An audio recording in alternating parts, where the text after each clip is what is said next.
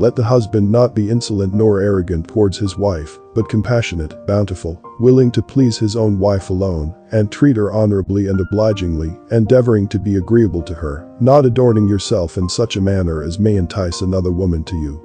For if you are overcome by her, and sinnest with her, eternal death will overtake you from God, and you will be punished with sensible and bitter torments.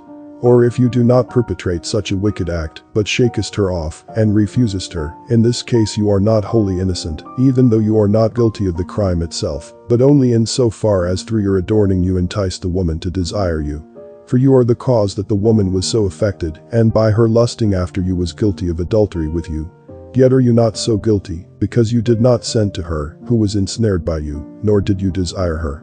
Since, therefore, you did not deliver up yourself to her, you shall find mercy with the Lord your God, who has said, "You shall not commit adultery," and, "You shall not covet."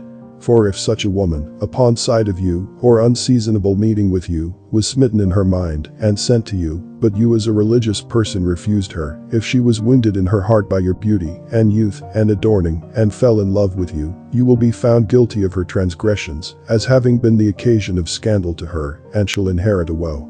Wherefore pray to the Lord God that no mischief may befall you upon this account. For you are not to please men, so as to commit sin, but God, so as to attain holiness of life, and be partaker of everlasting rest. That beauty which God in nature has bestowed on you, do not further beautify, but modestly diminish it before men. Thus, do not permit the hair of your head to grow too long, but rather cut it short, lest by a nice combing your hair, and wearing it long, and anointing yourself, you draw upon yourself such ensnared or ensnaring women. Neither do you wear over fine garments to seduce any, neither do you, with an evil subtlety, affect over fine stockings or shoes for your feet, but only such as suit the measures of decency and usefulness. Neither do you put a gold ring upon your fingers, for all these ornaments are the signs of lasciviousness, which if you be solicitous about in an indecent manner, you will not act as becomes a good man.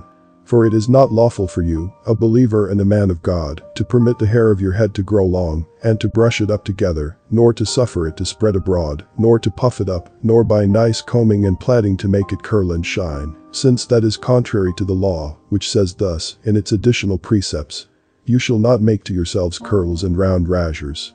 Nor may men destroy the hair of their beards, and unnaturally change the form of a man. For the law says, "You shall not mar your beards." For God the Creator has made this decent for women, but has determined that it is unsuitable for men. But if you do these things to please men, in contradiction to the law, you will be abominable with God, who created you after his own image. If, therefore, you will be acceptable to God, abstain from all those things which he hates, and do none of those things that are unpleasing to him.